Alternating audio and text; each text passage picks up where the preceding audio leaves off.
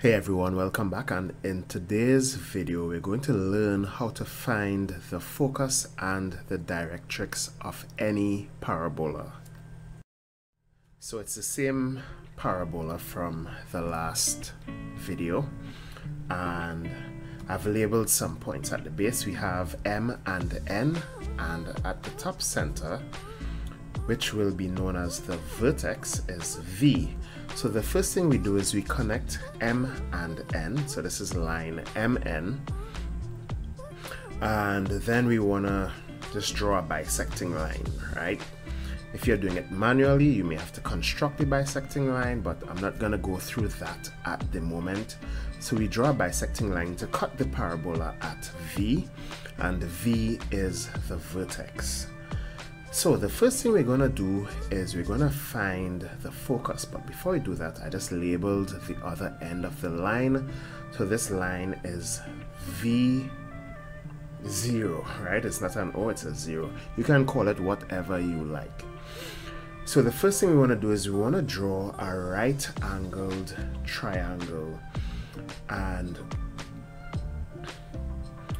one end of the triangle must be twice the length of the other. One side of the triangle must be twice the length of the other. Now let me explain further. Just allow me to label the points. So we'll call this point G, and we'll call this other point C. Come on, label it. There you go. So this is yeah.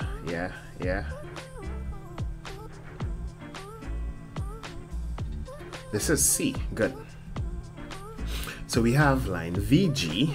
So VG is 150, and line GC is 300. Now 300 is twice 150. Now this works for any right angle triangle. It doesn't matter. So let me just draw another triangle. So the first length, I made it 250. Right? So imagine this with VG. I made it 250. And then the other side, I made it 500, and you can see that the angle heading back to the vertex, heading back to V, is still the same. So it doesn't matter what length you use for VG. What matters is that you make GC twice times VG. Now where VC, I hope I didn't confuse it. Where VC cuts the parabola, we're calling it point E. So in order to find the focus, you simply draw a line parallel to GC. You draw a line parallel to GC that cuts VO or V0. And where those two lines intersect, that is the focus. So our focus point is called F. F is the focus. That's how you find the focus for any parabola. You have to draw a right angle triangle. One of the sides has to be twice the length of the original side. So in this case, VG was 150 and GC was 300, or is 300. And then we simply drew a line from C back to V. And where it cut the parabola at E, we drew a parallel line to GC, and that gave us the focus. Now let's get the directrix. Now the distance from the vertex to the directrix is the same distance from the vertex to the focus.